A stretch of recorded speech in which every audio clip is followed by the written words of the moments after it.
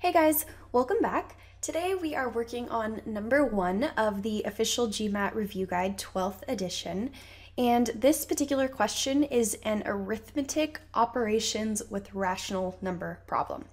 So this question says, a project scheduled to be carried out over a single fiscal year has a budget of $12,600 divided into 12 equal monthly allocations. At the end of the 4th month of that fiscal year, the total amount actually spent on the project was $4,580. By how much was the project over its budget? So the first thing we need to kind of recognize in this problem is that you have a budget and then you have your actual spending amount. But you're only looking at 4 months out of the entire year. So that's where they kind of get you in this problem, is they're kind of talking about different time frames, which might be a little bit harder to, I guess, think of everything or put everything in perspective. So let's go ahead and start out by just taking a look at our budget and what it would be over 4 months. So it says you have a budget of $12,600 that's been divided into 12 equal monthly allocations. So to figure out how much per month that is, let's go ahead and just divide by 12. So if we have, oops, I shouldn't have, hold on, let me get rid of that. There we go.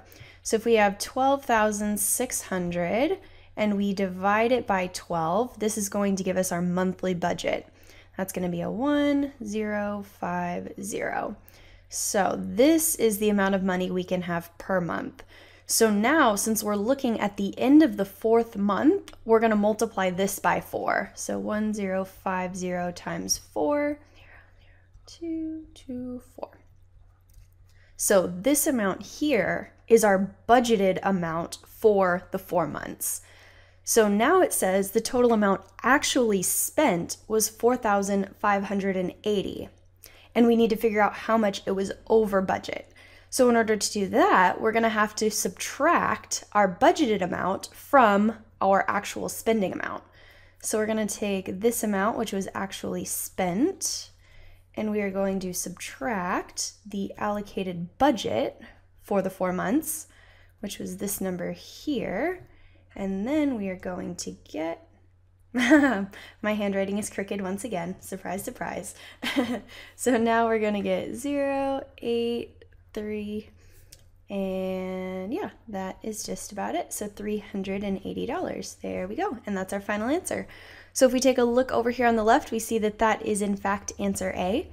And yeah, I think that wraps up today's video. All right, well, thank you guys so much for watching. If you haven't done so yet, don't forget to grab your free download by clicking the image on the left. It's a formula sheet I put together with all of the formulas you'll need for the exam, so it's really helpful. All right, well, thank you so much for watching. If you found it helpful, please remember to like and subscribe, and I'll see you guys next time.